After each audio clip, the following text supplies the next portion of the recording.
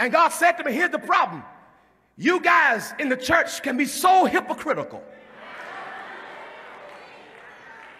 He said, in the African-American church, you really got to be careful. I said, what do you mean? He said, because you are guilty of condemning the Supreme Court system and preaching against something. But if you look at half of our choirs,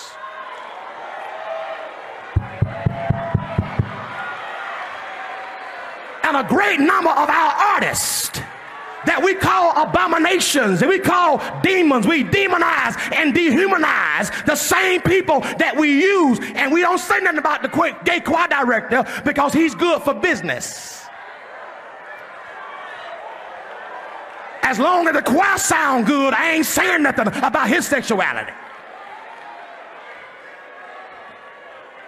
We have done what the slave master did to us: dehumanize us, degrade us, demonize us, but then use them for our advantage.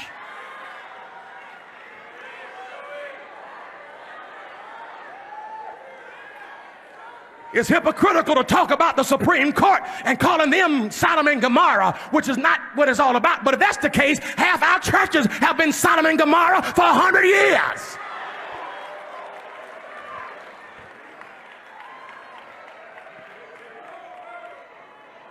He told me, boy, you got to re-examine yourself. I said, what do you mean? He said, well, on one hand, you quote homosexuality is an abomination from Leviticus.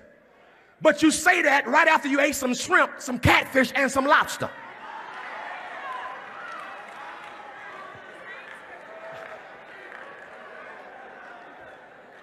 You quote Leviticus while you're wearing a wool blend suit. It's also in Leviticus that you shouldn't wear mixed linens. It's in Leviticus that if your wife is on her cycle, that you shouldn't go in the same house with her or even sleep on the same bed with her. That's in Leviticus too. Here's my point. We pick and choose the scriptures that we want to use to beat folk up with, rather than look at our own lives. Let me tell you something. If God wanted to judge America, he wouldn't need the Supreme Court system. If he wanted to judge America because of sin, he would have judged me in '88 at the Freaknik in Atlanta. Y'all ain't saying nothing to me. Look at your neighbor and tell your neighbor, I don't condemn you. I don't judge you. I'm going to preach Christ to you. Because you can't evangelize and antagonize at the same time.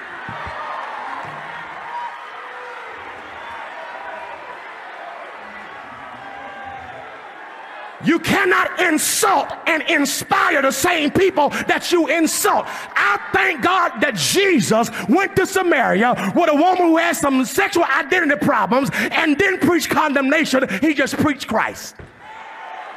And our greatest missionary opportunity is going to be finding those who may be struggling to say, I'm not better than you, but the same grace that saved me, the same blood that let me come, is the same blood that you're going to need.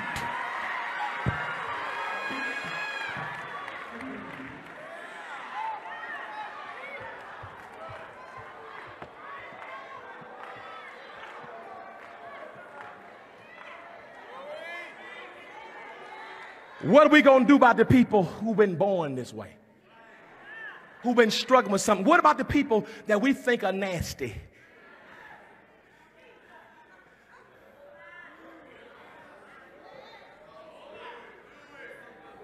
These folks are abomination, they're nasty.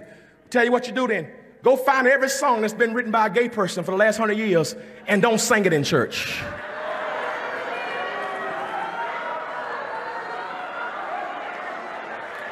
Let's see how many songs you can minister on that Sunday.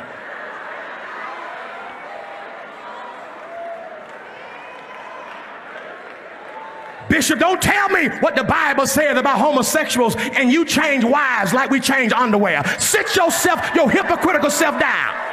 We all got to look at ourselves. We all need Jesus.